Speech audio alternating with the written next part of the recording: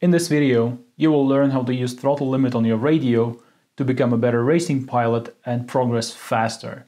Now, throttle limit in general is old news, but I'm gonna show you the way how to set it up so it's very convenient to use in the field.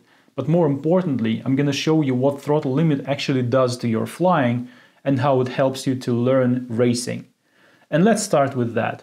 So my FPV career began like 2 years ago, but I never really looked into racing until recently. So I built myself two 6S quads and joined the local racing group. And I quickly realized there is a problem with my quads. They are too fast for me. What I mean by that is I don't have time to react when I fly to the next gate. I'm not talking like drawing proper lines on the track. I'm just always scared and fighting the quad, jumping everywhere. Let's take a look at the DVR so I can illustrate my point better. Okay, so here you can see what I mean by quad being too fast. I really struggle to keep my lines close to the objects or obstacles. Sometimes I even struggle to hit the gates, and right there after the straight line, I fly so much further away than I should. And for this figure, I mean, I should ideally keep my quad close to those flags, but I can't help it to just drift to the side because it's just gaining speed too fast for my reaction. And right there, look at that huge overshoot. So that's basically the problem I have.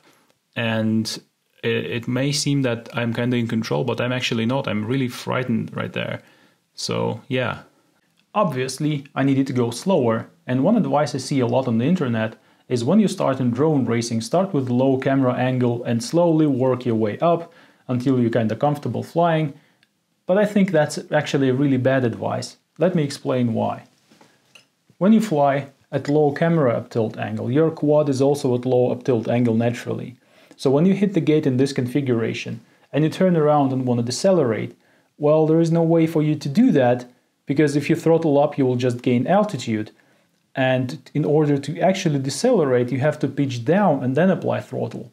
But since you're flying with low camera angle, you're not used to that. So you end up doing nothing and you just drift back. And I see that a lot with new pilots. They hit the gate, they turn around and they drift back. Then they hit the next one, turn around, drift back again, losing lots of time. So I think the right way to slow your quad down is actually throttle limit. When I first thought about that, I was a little bit skeptical because in order to keep the quad flying at high up tilt angle, you have to have some throttle to kind of stay afloat, right? Well, turns out I underestimated how much of that throttle actually goes into acceleration and not staying afloat. Let's compare the DVR. This DVR was taken on 2 different days, but the track layout is the same. I'm going to pause and synchronize it before every obstacle, so we can see the difference. Here on the left, I'm already anticipating how much I have to brake when I reach that flag. But on the right, I'm just more fluid, and as a result, I'm going through this obstacle faster. Here you can see how much faster I am approaching this obstacle.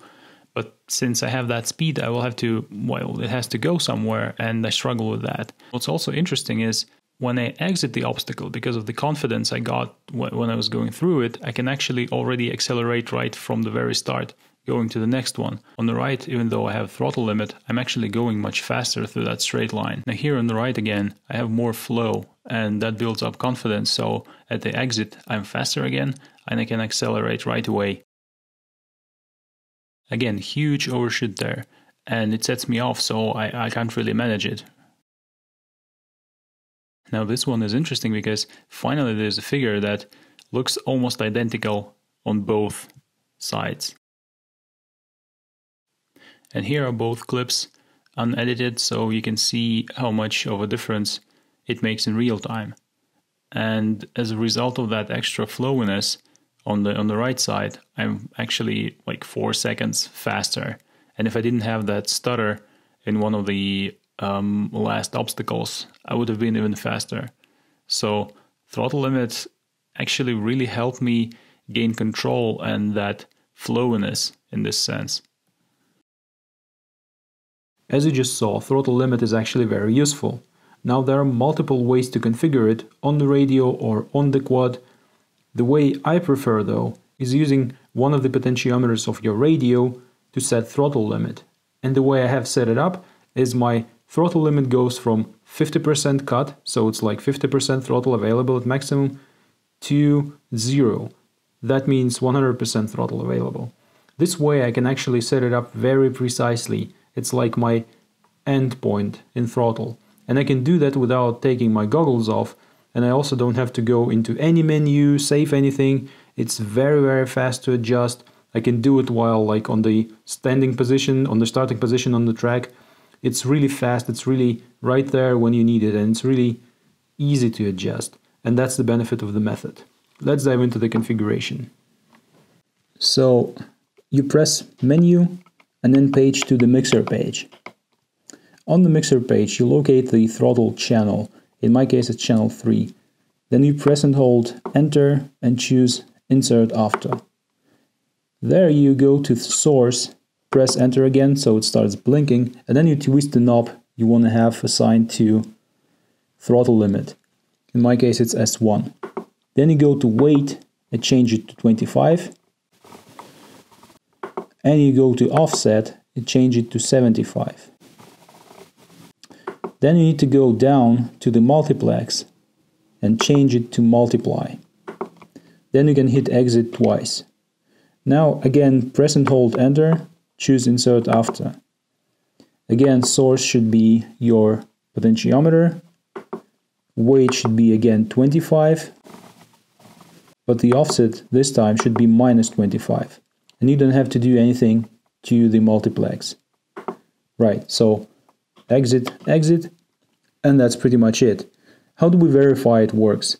Well, you can go to the next page, which is outputs, and then you highlight your throttle channel.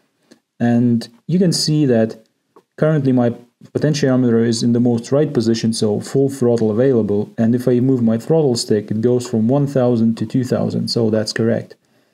If I keep my throttle at the maximum stick position and start twisting my knob counterclockwise to decrease or to introduce throttle limit, you can see that it slowly goes down until it hits 1500. So that's the most left position for the potentiometer, which corresponds to 50% throttle.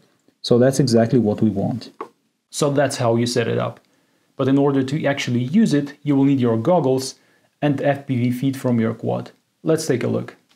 Now, there is one prerequisite to using this method, which is having your throttle position displayed on the OSD. It is really helpful for racing anyway, so why not having it? In my case, I have it in the lower left corner, and as you can see, currently it goes from 0 to 100% as I move the stick, and the quad is disarmed at the moment, but the throttle position is still updated. So if I want to apply throttle limit, say, of 70%, I go full deflection on the throttle stick, and then I start twisting the potentiometer, and I do it until it hits 70%, and that's it. I don't have to save anything. I don't have to go into any configuration menu. That's just enough to just twist the potentiometer. And as you can see now, throttle goes from 0 to 70%. I still keep the full resolution of the stick. It's just lower at the very end. If I want to change the limit on my throttle for the next heat, again, I go full stick deflection when the quad is disarmed. I adjust my endpoint, and that's it. Again, nothing to save. And also, since I have multiple quads bound to the same model in the radio, I can plug any of my quads and still have the same limit I had the previous heat, which is super convenient. So there you have it. If you're going into drone racing as I am, I absolutely think you should use throttle limit. You will be surprised how much it will help you. Until the next time, cheers.